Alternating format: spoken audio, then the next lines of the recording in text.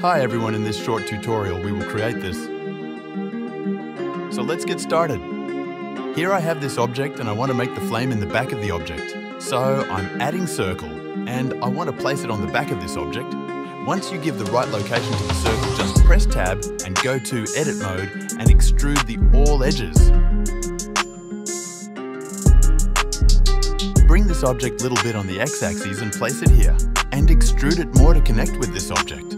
Now give the shape to this object like this, and now it's time to create this thing, so just go to Shading tab. Select this thing and click on New to create new material. And now add Color Ramp and Noise Texture node and connect Noise Texture with Color Ramp. And select the Noise Texture and press Ctrl-T to add these nodes, but make sure your Node Wrangler is enabled. Now I'm adjusting some settings like scale and detail.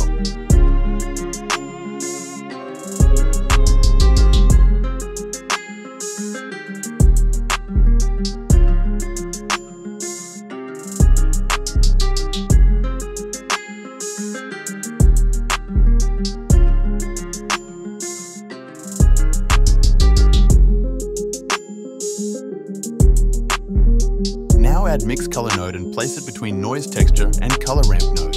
And add Gradient Texture node and connect with Mix Color and select the Gradient Texture node and press Ctrl-T to add Mapping node and Texture Coordinate node. Change the Gradient X rotation value to 90 degree. Now it's time to play with Color Ramp node and Emission value to make it more awesome.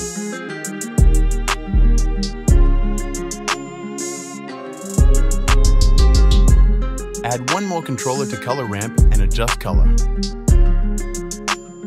Now if you play with Color Ramp, you will get better result. Change the noise texture from 3D to 4D for animating this flame.